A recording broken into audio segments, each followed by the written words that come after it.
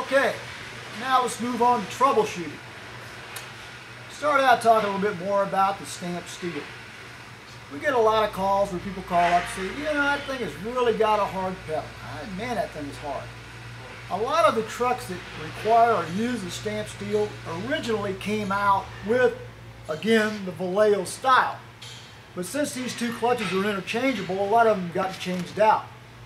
What you really want to watch out for is if it's got a cable linkage. If it's got a cable linkage, you might want to think about going back with the Vallejo if you do experience a hard pedal, because that's one of the things that causes it. The next thing on the stamped steel you need to watch out for, even though it's clearly marked, is it's very easy to put this adapter ring in upside down. Now, it's even marked in the casting, it says flywheel side. So you want to make sure you put that down flywheel side, because as soon as you bolt that up, it's upside down, it's going to crack the adapter ring. That's what causes that, gentlemen. It's not that it had a bad ring, it's because it was put in upside down. So beware and be sure you mark flywheel side.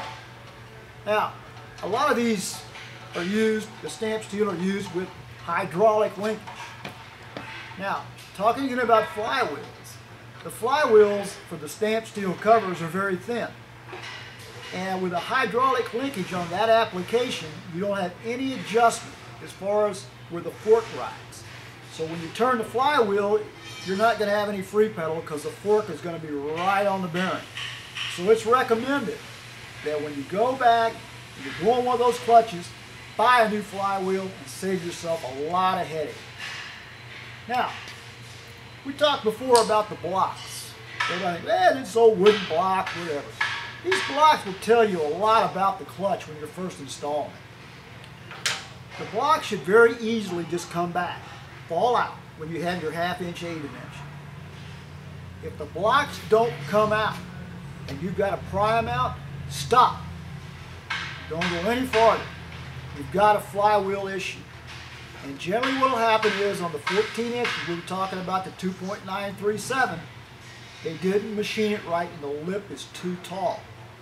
Now also, on the 15.5 inchers, again we were talking about this lip here gets too tall, it actually, the cover will seat on the flywheel ring and not on the flywheel surface.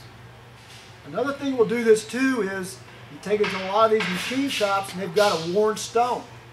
Those stones wear to the edge, so instead of them getting a good clean cut, straight cut like a 90-degree, all the way up to here, it'll have a roll in it.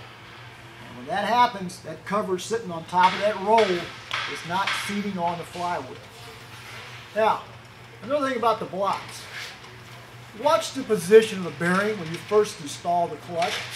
We were talking about the half to 9/16 A dimension. If that bearing has got over 9/16, maybe even 3/4 or 5/8, you got something going wrong there. Chances are it's very easy to do. You got a disc in backwards, or you're hitting the flywheel mounting clips. So be sure and check that. Now, one thing about it, I know everybody wants to make these things go in easy because it's not an easy job. A lot of you guys will put a lot of NICs and a lot of grease right in here on the initial installation. Highly advise against that, because what happens is, with that new hub in there, you've maybe got 3-4 thousandths clearance. And that grease or NICs will actually form a vacuum and will not let that disc float and your clutch won't release. So on the initial installation, leave off the NICs and leave off the grease, please. Alright, let's talk a little bit about rattles. Everybody loves rattles. Can't figure the darn things out. I'm trying to be funny about that. What happens is on a fork is everybody usually looks at a fork on the tips right in this area. That's where it makes contact with the bearing pad. Well, another area you really need to watch out for on a fork is right here on the inside. Because what happens is when you put a new clutch in, the bearing is packed full of grease, so it has a lot of resistance. So as that clutch turns, bearing wants to turn right along with the clutch. When you got a worn fork, what happens is it's rattling on the inside. Now, an easy way of diagnosing that, you push on the clutch pedal or start to push it down, and your rattle goes away. That's usually a pretty good sign the fork is worn. Now, let's take it one step farther. If you got a worn fork, that can also cause, as far as when the tips are worn, that's going to cause sometime for the bushing to come out of your bearing here. But something else that will cause bushing wear is going to be on the second generation sleeve. Is there's no way for the grease. Normally when you used to grease the old style bearings, you grease the bearing until the grease would squirt out right here, and what that would happen was it would get all over the input shaft here, and that's what kept your bushings lubricated as it worked back and forth. With a second generation sleeve, the hole is bigger on the bottom. Where do you think all the grease goes? The grease doesn't come out the front, it comes out down here, and it slings all over the inside of the bell housing. So what's happening is the bushings themselves have got a lot of little holes in here, and that is to retain lubrication. Now, when the clutches are brand new at the factory, we pre-lubricate all those. You've seen them do that when they were setting them up on the Smedberg device. Well, after a while, that lubrication goes, so you have to re-establish the lubrication again. Now, the best way to do that, since we're not getting any lube out of here, is to take your finger or anything and apply grease on the input shaft between the clutch brake and the throw-off bearing. As this works back and forth, the bushings in turn will pick up the lubrication, and they'll stay lubed, and you won't have a bushing problem. If the bushing goes out and you hear a consistent rattling, you're going to have bearing failure, because everything's not pulling back straight, it's pulling in at an angle, which is going to cause the bearing to get very hot, and all the grease is going to cook out of it. So if you've got an older clutch in there and you're hearing a rattling sound, I'm afraid even though you're greasing the bearing, you're going to have a bearing issue. So watch it. Now, the next thing we want to watch out for is misalignment. Again, we were talking about alignment a minute ago with a worn fork as far as putting pressure here. This, your flywheel housing, has got a lot to do with alignment. Since the engine runs, or more or less the crank or flywheel turns counterclockwise, what happens is all the torque is felt in this section here. Now, I'm going to show you a little deal. We have a sheet in our clutches called Stop, and it tells you how to actually dial indicate to check for flywheel housing wear. Normally the flywheel housings like to wear between a 7 o'clock, 3 o'clock, and a 7 o'clock position, right in this area, 3 to 7. That's where it wears. Now,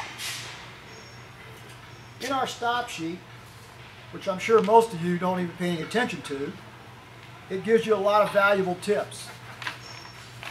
Number one, it shows you how to measure the flywheels, which we just went through. And also on the back, it shows you how to set your dial indicator up to check for flywheel housing wear, and also how to make sure you don't have too much run out on the flywheel itself. Now, getting back to the flywheel, I want to touch base real quick on that.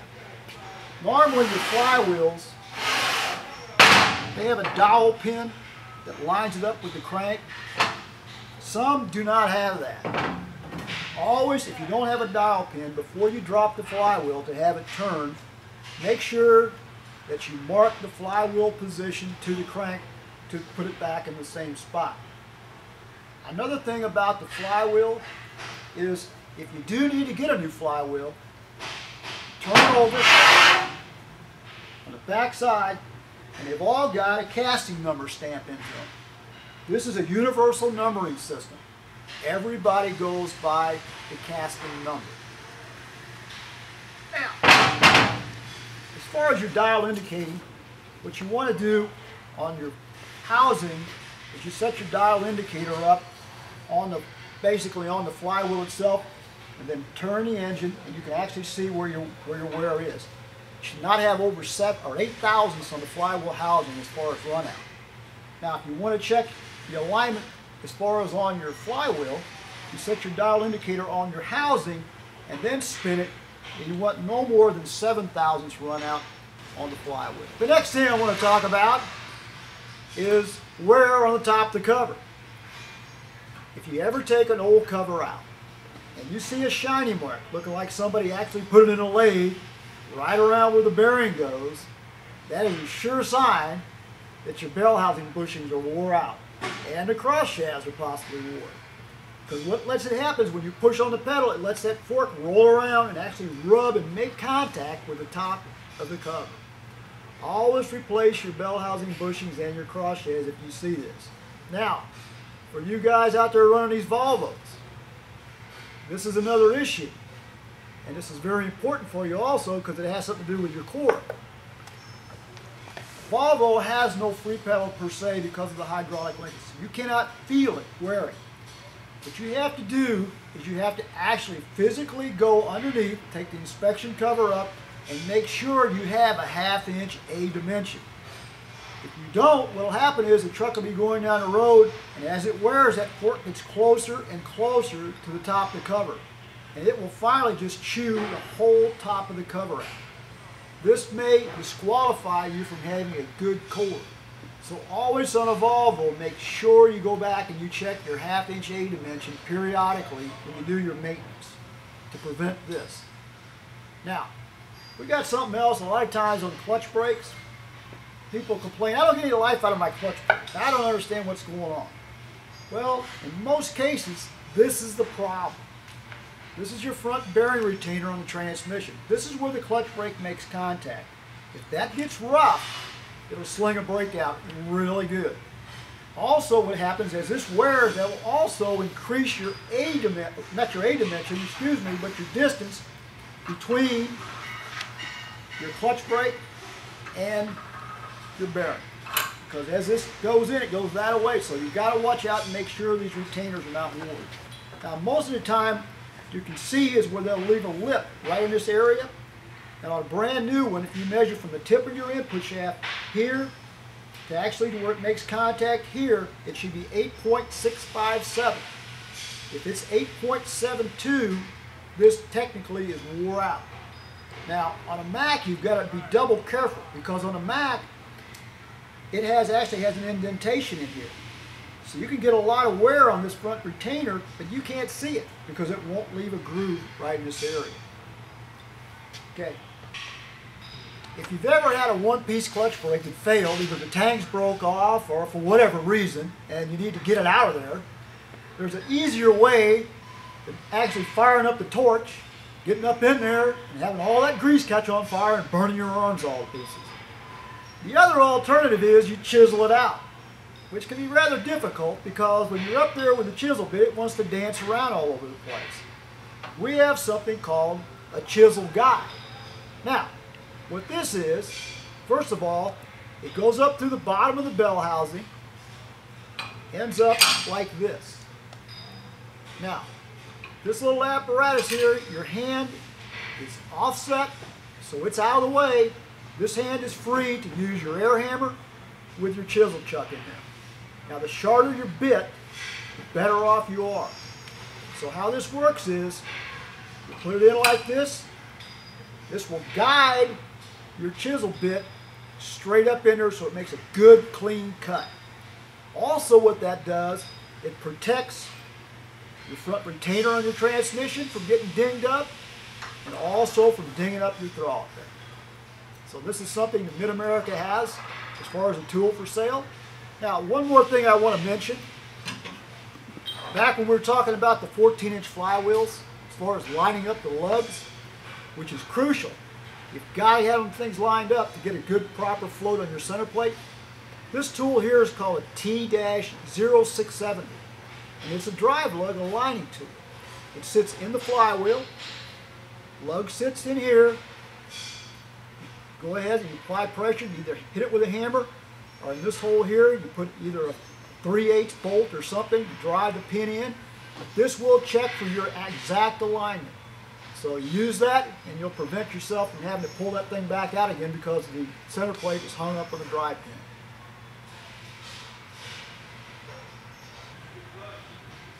pin. Mid-America offers what we call an MIK1, which is a master install kit, which replaces the K2468. And we're coming out very soon with what we call an MIK3, which replaces the K3600. What these kits contain is, start out with all the gaskets, the front bearing for the transmission, new input shaft, fork, bell housing bushings, the critical, the front retainer, Viton seal for the pilot bearing, the high heat, and also we'll put any clutch brake in that you want, from a one piece to either hinge style or even oversized. Now, all right, for you guys out there that are going to take your self-adjusting style clutch out and go back with the manual style adjusting clutch, if it has what's known as a roller fork, which I'm showing you right here, you must change the fork because the inner diameter on a roller style fork is 4.768 compared to the inner diameter on a regular standard fork, which is 4.893. In other words, you try to put a roller fork on a standard style cover and it won't fit around the bearing. So save yourself a lot of headaches and go ahead and change the fork out. Now, we get a lot of calls where the clutch has been installed for a while and all of a sudden they cannot turn the adjusting ring. In most cases, when this happens, the clutch is full of dirt. There are a lot of you guys running around out there that are not running dust covers on your bell housings. What you got to realize is as that clutch spins, it forms a physical vacuum. It pulls every bit of debris there is back into it. It all ends up back in the cover where the adjusting ring is. And that's why the ring is tight. The easy solution to that is run a dust cover. Now, Mid-America offers a cover we call a DC1. It's a universal cover, and it's a little different from a normal cover. If you'll notice, it's got a rubber grommet inside. This is so you can push your grease hose through it, and it completely seals the bottom of the bell housing. Now, I would take it a step forward. What I would do is on my bell housing themselves, on the sides, if you have the extra cross shaft holes, I would fill those holes with an automotive style freeze plug or simply fill them full of silicone. This will keep a lot of that dirt and debris out, so you shouldn't have a problem turning on the ring. They've made it a lot of drastic, as far as, not drastic, they've made a lot of improvements to the friction material where you're not getting a lot of that clutch dust in there like you used to, which is the main reason most of you do not run dust covers. So go back and run your covers and you'll not have a problem as far as turning your rings. Next thing we hear a lot about is slipping.